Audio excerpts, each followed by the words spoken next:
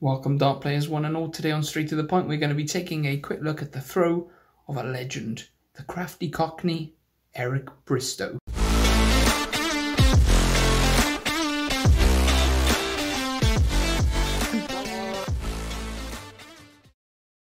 So this was Eric Bristow in his heyday. Very rhythmic, very fast and plenty of style. Look at this last dart, straight into a handshake.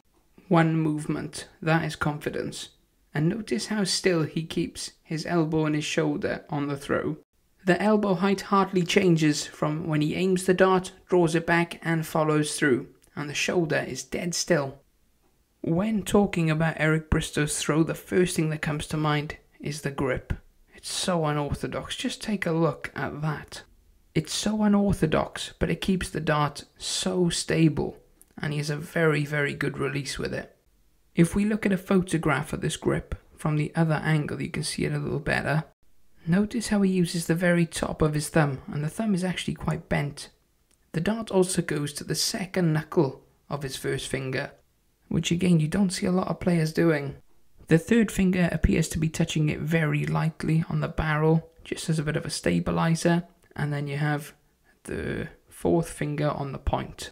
And of course not forgetting the legendary pinky, which sticks up dead straight in the air.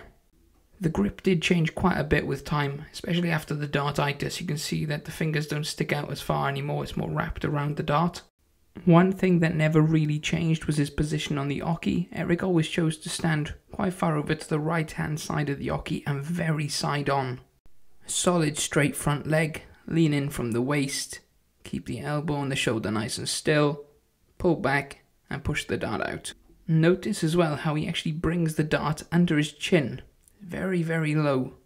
He was all about stability, straight front leg, push the back leg out, elbow not too high, keeping the dart under his line of sight, pull the dart back and push it out nice and straight. This was actually 10 years after he had dartitis, so he was doing quite well after it. But you could still see some signs. Look at the pull to his right on this last dart, putting it straight in the one, out of nowhere. I did also notice Eric holds a chalk in his opposite hand with the darts. This would be to help him get some more grip on the darts. It's very common, especially back in the 80s. Unfortunately for Eric, the dartitis did get worse again. If you look at his throw here, just look at how much the elbow rises and how much the shoulder rises as well.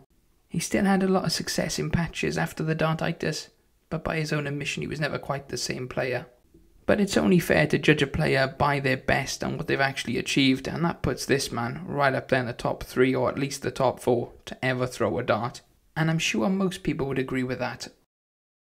But that's it for today. Thank you for watching Straight to the Point. Please remember to like and leave a comment, and as always, subscribe if you love the darts. Roll the credits.